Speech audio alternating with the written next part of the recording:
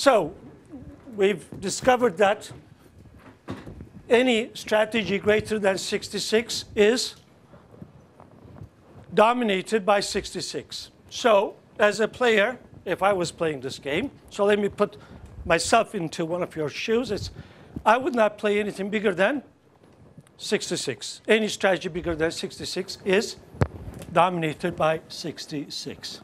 So I would not play anything greater than 66. And just like the Sicilian, I would say, hey, wait a minute. I'm rational. I will not play anything greater than 66. And all my opponents, they're smart people, they're also rational. They would also do the same thinking. And as a result, they would conclude that any strategy greater than 66 is dominated by 66. Hence, my opponents will not play anything greater than 66. Okay? So what happens? Suddenly, the game has changed. I'm rational. I will not play anything greater than 66. You're rational. You will not play anything greater than 66. But that's not enough. Okay? I know that you're rational. So I know that you will not play anything greater than 66. And you know that I'm rational. And hence, you know that I'm not going to play anything greater than 66. So essentially, the game has turned into a game of choosing an integer between 1 and 66. Okay? So far, so good? Okay. So all our strategy sets now is restricted to the set from 1 to 66. But if that's the case, if everybody plays 66, the average will be 66. 2/3 of the average is 44. So in this game, I'll call it the reduced game. Okay. 2/3 of the average will not be greater than 44. Right? Hence, in this reduced game, 44 dominates any strategy which is bigger than 44. Because of that, I will not play anything greater than 44. Well, you're also rational, so you will not play anything greater than 44. And I know that, you know that, I know that you're rational. Okay? So what happens? Now we're faced with a new game where everybody thinks that everybody else will play a number between 1 and 44. Well, if that is the case, the average could be at most 44. 2/3 of the average is, you have to help me out with calculations. I'm very bad at 19. Well, let's say 19 something, which means that 19 dominates anything greater than 19. Okay? And just like this, if I keep going on like that, what will happen? I will go all the way to 1. Okay? When I looked at the bids when I was collecting, this time there was only, I think, 2 or 3 people who wrote 1. Okay? So if this way of reasoning, we call this iterated elimination of dominated strategy solution concept. I'm not going to give the formal definition. Okay? So this iterated elimination of dominated strategies will lead to 1. Usually when people play this game, the winner is the winning number. I don't know what this is going to be for this time, but well, I'll let you know next week. Something between 20 and 30. So what happens is that when people keep doing this, I'm rational, I'm not going to play anything greater than 66. I know that you're rational, you're not going to play anything greater than 66, but that's not enough. So the next step is, so that we're playing all the same game, I know that, you know that I'm rational. So you know that my strategy set is restricted to this set. So after some point, people stop saying, well, they cannot go any further. Okay, their rationality stops there and writes their number accordingly. So those who wrote 1 are actually thinking very highly for the rest of the group. Okay?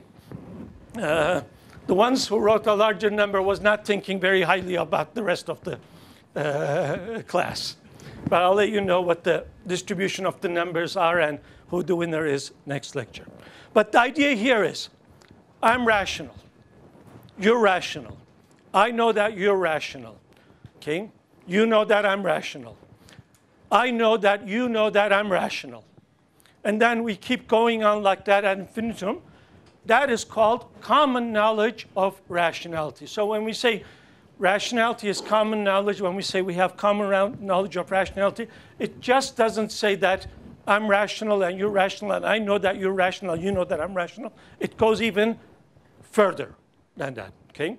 So this iterated elimination of dominated strategies, and actually several solution concepts we have, relies on common knowledge of rationality, relies on this long steps of rationality arguments. I'm rational, you're rational, I know that you're rational, and you know that I'm rational, and I know that you know that I know, and keeps going on like that, okay? Which in some cases, like here, it's not a very, it's not an assumption that is always satisfied, okay? So we have to be careful when we're using solution concepts that we have. Okay, we have to make sure that the assumptions are satisfied. People usually go 2 or 3 steps and then stop there. Okay, so if a solution concept requires more than 2 and 3 steps of rationality, your predictions might turn out to be wrong. Yes, sir. Sorry? No, actually, 1 is not a dominant. So in this game, I would recommend that write a simple version of this game. And try to see what dominant strategies. In this game, players do not have dominant strategies. They have strategies which are undominated. So in the first step, any strategy from 1 to 66 is undominated. Okay? And then in the next game and so on. But in this game, players do not have dominant strategies. So if I was using the strict dominant solution concept, the dominant solution concept to make predictions or prescriptions, I will not be able to make any prediction or prescription. There's no dominant strategy solution for this game. Okay? But this iterated elimination of dominated strategies leads to 1, which only very few people play, and which in very, I haven't seen anybody who played 1 and won this game. Okay? But they should have won the sympathy of their friends because they were thinking very highly of the rest of the class. Okay? Any questions? Any questions? Okay. So, but what we see is, again, for the second prize Hilbert auction game, we had a very exceptional situation. It was a game which had dominant strategy solutions. Most games don't. Okay? So what we have to do is we have to find other methods of making predictions or prescriptions. Iterated elimination of dominant strategies is one method, but as we see here, it didn't give out very good results, at least for this game. Okay? So we have to find out new methods. But before we do that, let's work on another game, the Cournot's Oligopoly.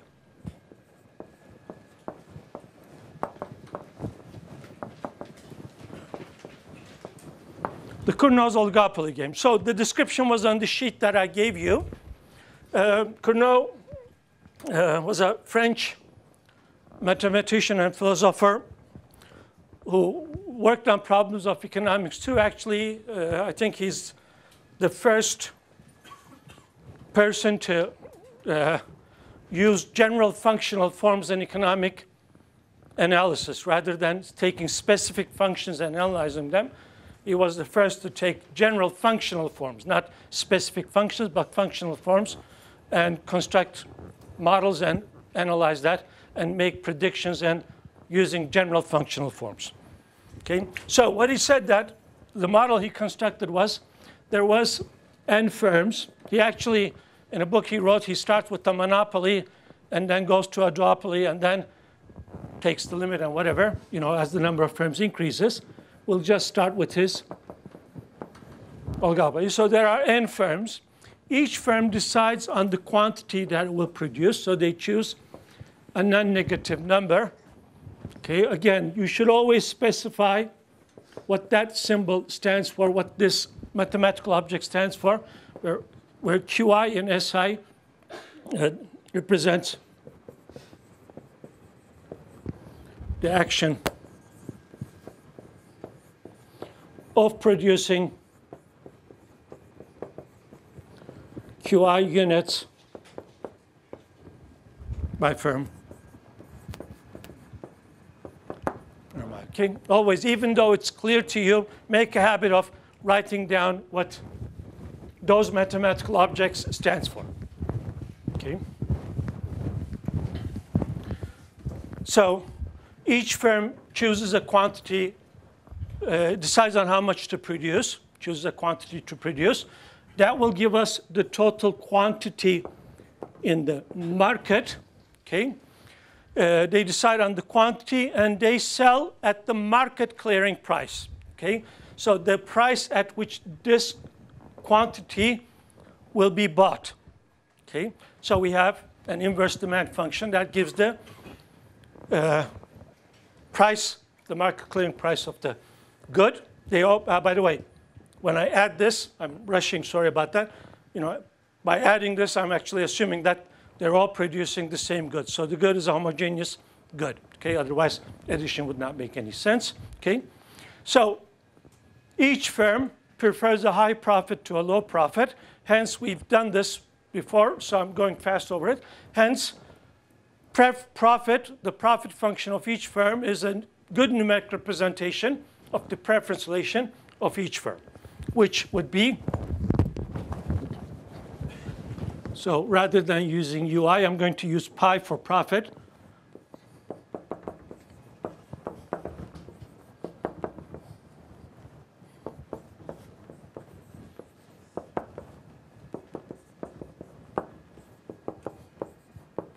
Okay, so that's the revenue of selling QI units at the market clearing price minus the cost to firm I of producing QI units. So he analyzed this game. We're going to do it, but to start with, let's start with a simple model. I'm going to consider the case where we have a duopoly. That is, we have two firms. Moreover, I'm going to assume, well, let me start with cost. I'm going to assume a constant marginal cost for each firm and the same. So I will assume for each I in n, Ci of Qi is equal to C times Qi. I'll leave the general analysis to you, okay? So the marginal cost of production for firm I is C for each firm I, okay? So very simple model. We're taking it as simple as possible. And then we're going to assume that the demand or the inverse demand is linear. So I'm going to assume something of the following form. Quantity in the market, price. So the demand will be of this form, scaled such that this number and this number, they're both alpha. Scale it properly.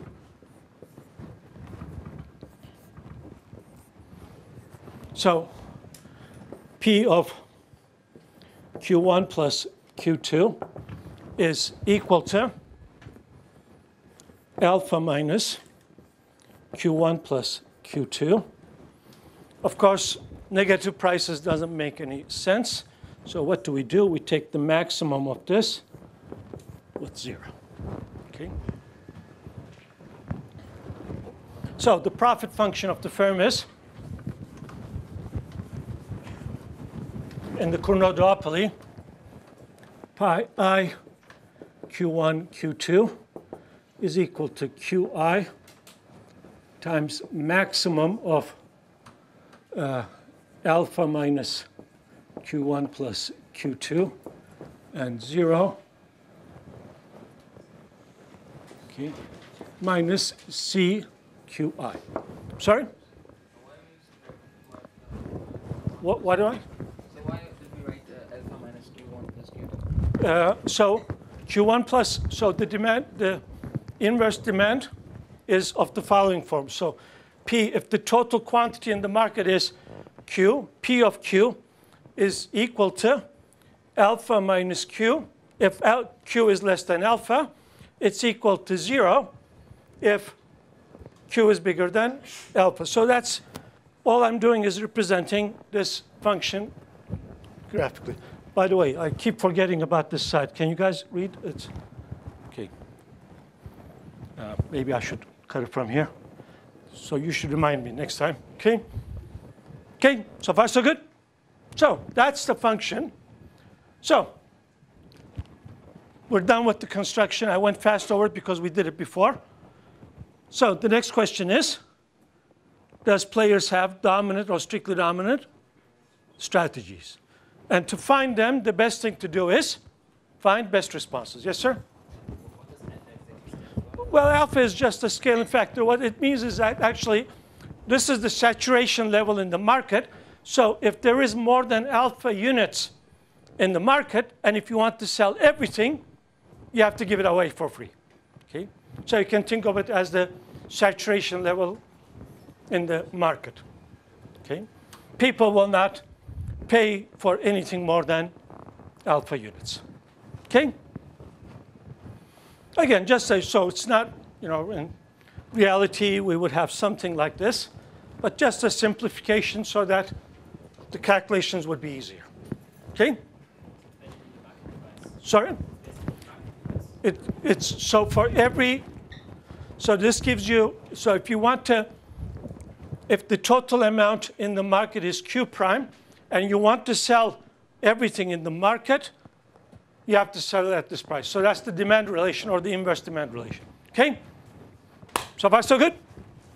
So, as a game theorist, one of the first things I would look for is there any dominant or strictly dominant strategies?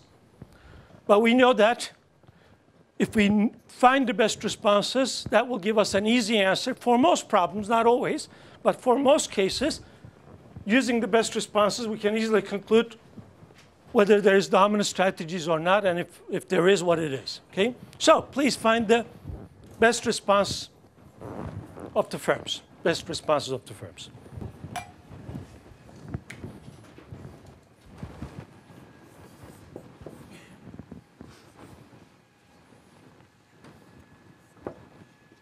Well, let me write B1, the best response of player 1 to the quantity, the decision of producing Q2 units by firm 2 is the set of maximizers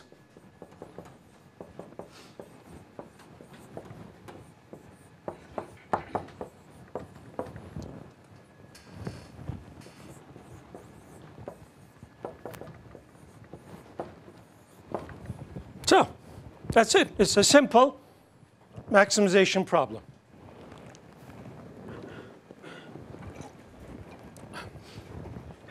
Do we have that attendance sheet going around? Okay. Did everybody sign? Thank you. Okay. So, what is the best response correspondence? Come on, work on it. Take partial derivatives with respect to Qi. Actually, once Q2 is fixed, there's only one variable, Q1, which rather than taking partial derivatives, you can take ordinary derivatives. But if you like to think about Q2 as a variable 2, partial derivative. So one thing you can do is learn what you learned in calculus, take the derivative equated to 0. But again, if you're using those techniques, you have to be careful. The points where the derivative is equal to 0 gives you a candidate for being a maximizer. It doesn't give you the maximizer. It's only a candidate for the maximizer. You have to check whether the function, is concave. If it's concave, then that point will be a maximizer. But if it's not concave, then there's things that you have to worry about. Okay? So again, guess what my recommendation is going to be for this problem? Picture, exactly. Draw a picture. Come on, draw the picture of this profit function. That's something you should be able to do fast, right? By the way, whenever I have a function like this, these max, min, all these things causes a headache. So I usually prefer to get rid of them. So rather than writing the function like this, let me go over here.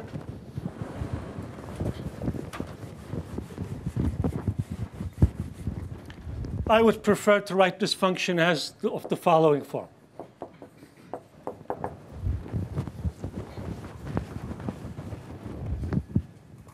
So the situation where the maximum is alpha minus q1 plus q2, and the situation where the maximum is 0. So if the maximum is alpha minus q1 plus q2, what do we have? That's q1 times alpha minus q1 plus q2 minus c q1. When is this the case? If the maximum is alpha minus q1 plus q2, that is, if q1 is less than alpha minus q2, right? Okay, right. And otherwise,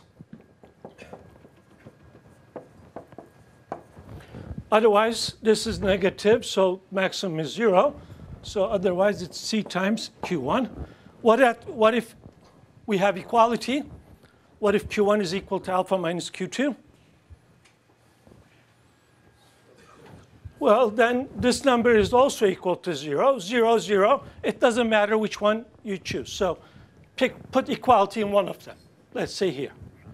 Okay.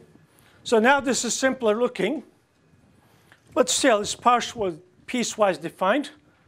So what I would do is I would concentrate on one part first and then the other part, which would make life easy. Actually, I can even simplify this further. Factor out q1. In that case, what I would have is q1 alpha minus c minus q1 plus, actually, let me write that here also, minus q1 minus q2. Right? So now that's very simple.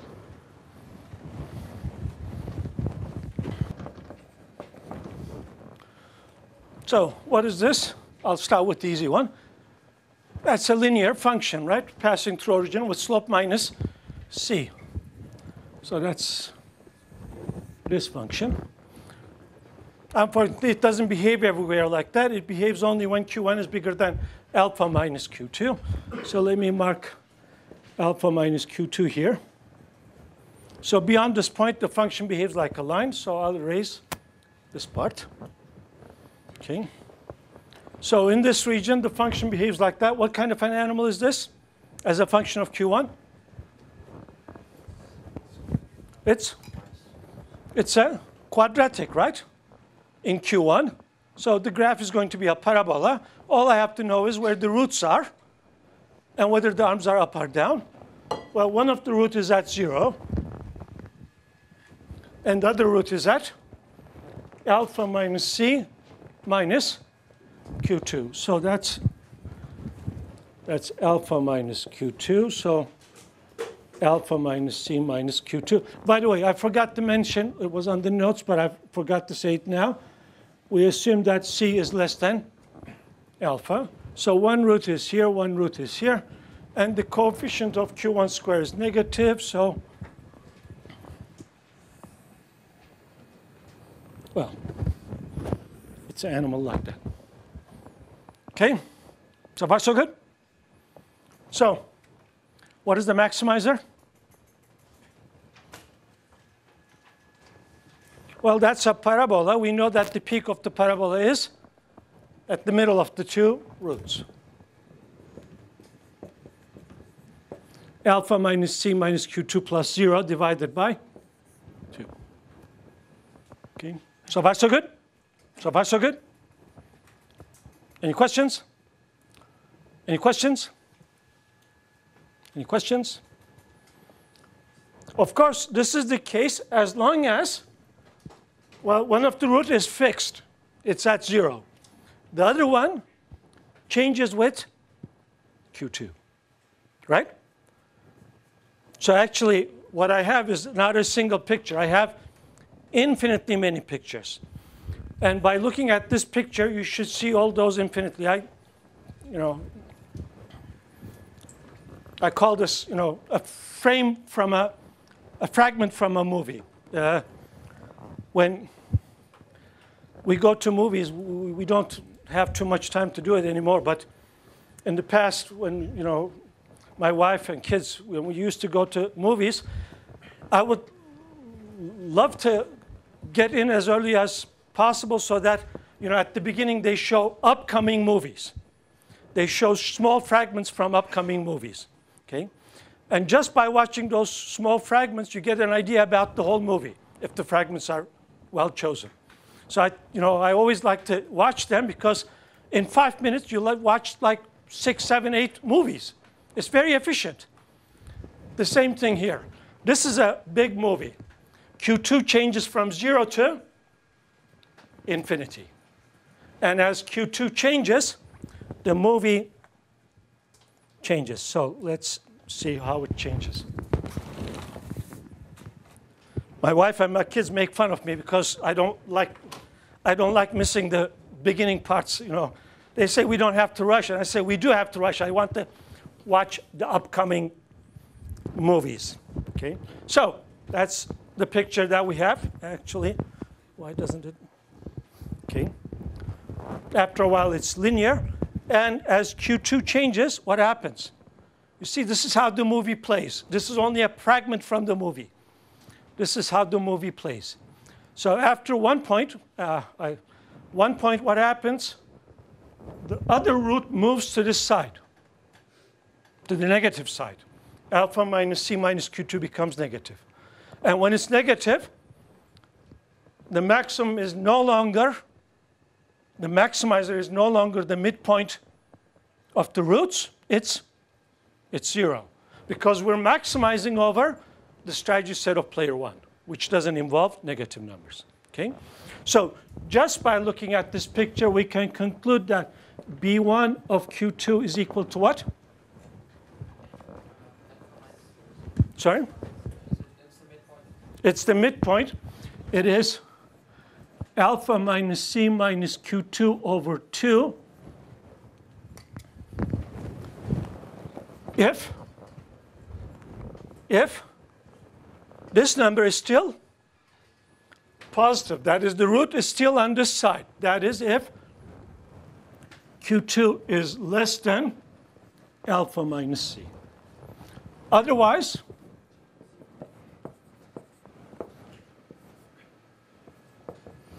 what is the maximizer? It's just 0. Exactly. Okay? So far, so good? Okay. So pictures, if most students, they just take derivatives equated to 0 and find this answer and say that this is the best response. It is the best response for a certain region, but not the best response over all possible values of Q2. Okay? So you have to be careful about that. Okay? So looking at this, does firm 1 have a dominant strategy? Does firm 1 have a dominant strategy? Come on. No, right? It's the best response changes with Q2, so the intersection is actually, the intersection of the best response is actually empty, right? Actually, we can also draw the picture. Let's do that.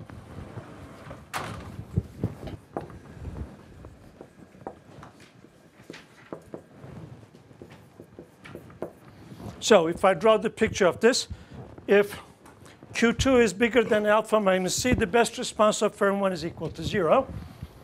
So we mark these points.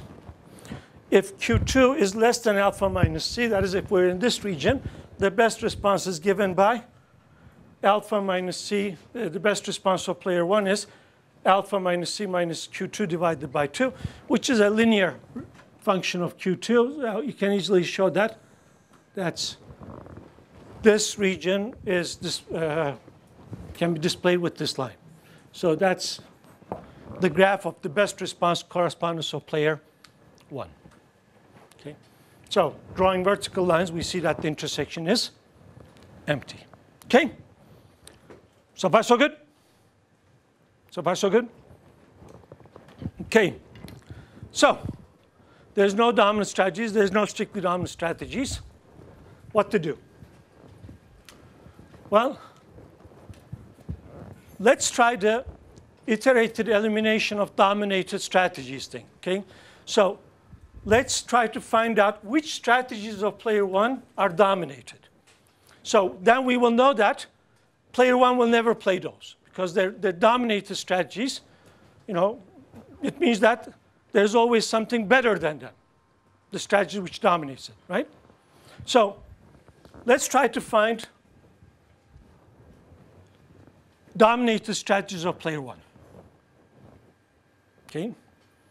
So it's not like I will predict. So what if I find them, what I will say is that I will be sure that player one will not play those strategies. Okay? What will he play? I don't know, but I'm sure that he will not play those strategies. Okay? So which strategies of player one are dominated? Player one for, okay? So these strategies are never best responses. But being never best response, does it mean that they're dominated? Does it mean that they're dominated? Yes? Well, let's see, for example.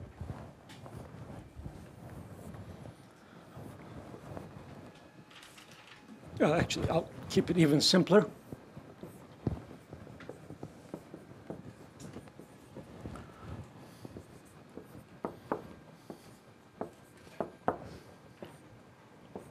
Okay. So, T is the only best response to L. M is the only best response to R. B is never a best response. Is B dominated? No. B is also undominated. So being never a best response doesn't mean that a strategy is dominated. Yes, sir? If firm 1 produces more than alpha minus C over 2, then it will have a negative profit. It will have a negative profit. Will that be the case? Well, no, it might not have a negative profit, but if it produces less, it will have a higher profit than okay, so how do you see that? For that, assuming that Q2 produces okay. So why Q2 equal to 0? Why not something else? So when you're looking at domination, it's not only 0. You have to look for every strategy of the opponent. Not only 0, but every strategy of the opponent. Okay? So there are several ways to go, but your friend has a suggestion looking at the profit. You see, for example, what I can do is, so you started with alpha minus C over 2, right? And take something bigger. So when Q2 is equal to 0, as your friend suggested, this is what you have. As Q2 increases, what happens to this movie? The peak of this parabola will shift to the left. Okay? It will keep moving like this. So this is the profit that the firm will get when he plays alpha minus C1 over 2. This is the profit that he will get when he plays a strategy bigger than alpha minus C over 2, right? So this profit is bigger than this, right? Still bigger, still bigger, still bigger, still bigger. So as long as the peak stays on the left of alpha minus C over 2, we know that the value of the function at alpha minus C over 2 is always going to be bigger than the value of the function at Q1 prime, where Q1 prime is any number bigger than alpha minus C over 2. Okay, so far so good? So that's what your friend's idea, which we take a little further, okay? So you can do this, show this mathematically, but again, this is one power of the pictures. Both profits are negative, but this is bigger than this, okay? So far so good? So far so good? Okay, so alpha minus C1 over 2 actually dominates any strategy bigger than alpha minus C1 over 2. Actually, if you look at this picture, it's not only domination, it's strict domination, right? Right? Okay? Yes, sir. Firm 2? Yeah. In the same graph, and we see their intersection. Wouldn't that give us a solution? Well, there will be intersection, but what would that intersection mean? And that's where we're going to come. Okay? But let's, for now, concentrate on this. Okay? So any strategy of player 1 in this region is dominated, strictly dominated by alpha minus C. Okay? So far, so good? So if firm 1 is rational, you will never play a strategy in this region. Okay? Any questions? Any questions? Okay. Actually, there's another way to see this, and I want you to learn techniques too. That's why I would like to look at this problem in a different way. Rather than drawing the profit function, let's draw isocurves.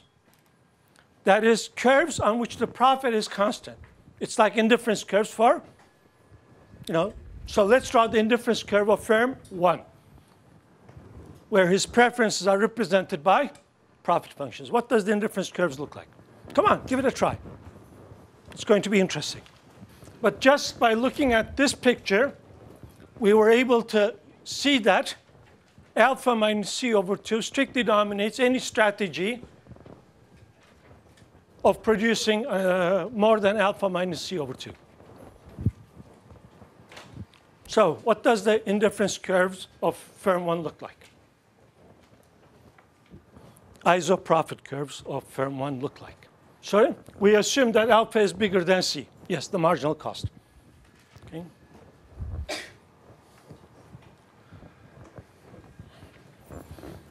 Otherwise, this number would be negative, and the best response will always be 0. It will not be an interesting game. So again, what are we looking for? We're looking for points for which pi 1 of Q1, Q2 is equal to some constant K. Okay. So you want to draw you want to mark all the points on which the profit of firm 1 is constant. What does it look like? Come on, give it a try. What does it look like? Come on, come on. Anybody? So write down your profit function. What is the profit function?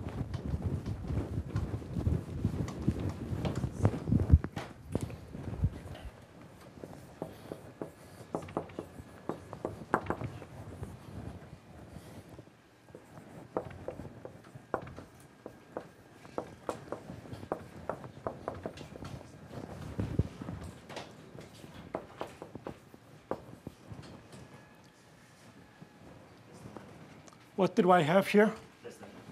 Less than alpha.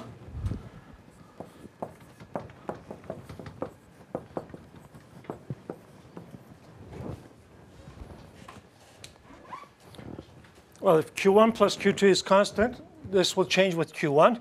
So, which means that the profit will change with Q1, unless Q1 plus Q2 is equal to this number, right? What does this animal look like? Anybody have a rough picture and would like to share it with me? Anybody have a rough picture? Well, again, it's not an easy function. But the first thing I noticed, so this is what we're trying to, on this plane, on this quadrant, we like to draw isoprofit curves. The first thing I notice is that the behavior of the function changes with respect to, if Q1 plus Q2 is bigger than alpha and less than alpha. So maybe what I should do is break the whole region into two pieces. The region where Q1 plus Q2 is bigger than alpha, the region where Q1 plus Q2 is less than alpha. Okay? Right? Because the behavior of the function changes. So let's start with the easy one, this case. In this region, what does the isocurves look like? Isoprofit curves look like? Exactly. You equate this to a constant, okay, which means that Q1 is equal to K minus K over C, because C is positive. Okay? Okay? So far, so good? Which is just a straight line. So this is an isoprofit curve. This is what an isoprofit curve of firm 1 looks in this region. This is another one. This is another one. This is another one. Okay? So far, so good? Okay? By the way, whenever you draw indifference curves, isoprofit curves, you should always put an arrow indicating the direction of preferred alternatives, preferred strategy profiles in this case. So in which direction should I put my arrow? So if I compare this strategy profile and this strategy profile, how does firm 1 compare them? The one on the, which one is, so is this point preferred, is A preferred to B or B preferred to A? A preferred to B, right? Because we see, as K increases, we get a more preferred alternative. But we have a minus here. Because of that, things are reversed. So the direction of the arrows is in this direction. Okay? So far, so good? So, half gone, half to go. So, the next thing is, draw the graph for this. Okay? What does that look like? Well, I need more room. Let me erase this part, just concentrate on this. So what do? We equate Q1, alpha minus C minus Q1 minus Q2 to some constant K. So if Q1 is different than 0, whenever you're doing division, you have to make sure that you don't divide by 0. You get alpha minus C minus Q1 minus Q2 equals to K over Q1. By the way, which means that I should analyze the situation where Q1 equal to 0 separately, okay? Which means that Q2 is equal to alpha minus C minus Q1 minus K over Q1. So what does that animal look like?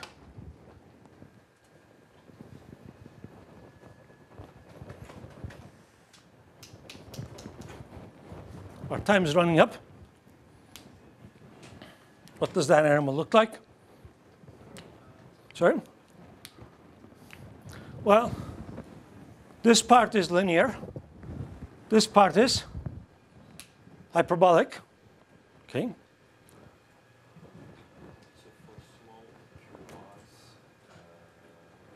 Very good.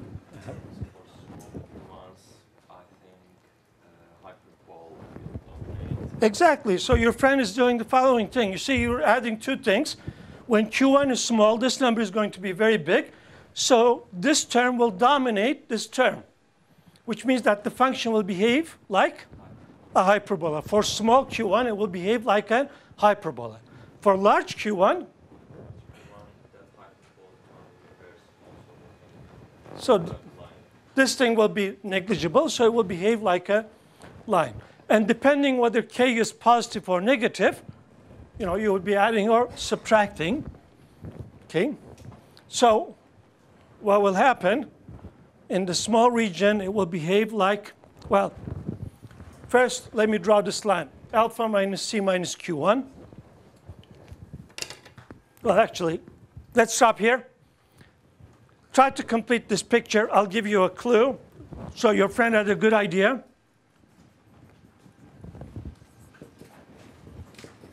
Okay. So this blue dashed line actually gives you this part. Okay. So mix this with the hyperbola part based on your friend's suggestion. We don't need an exact picture. We want a picture which gives us an idea on what's going on. Okay? Any questions? That's it. Have fun.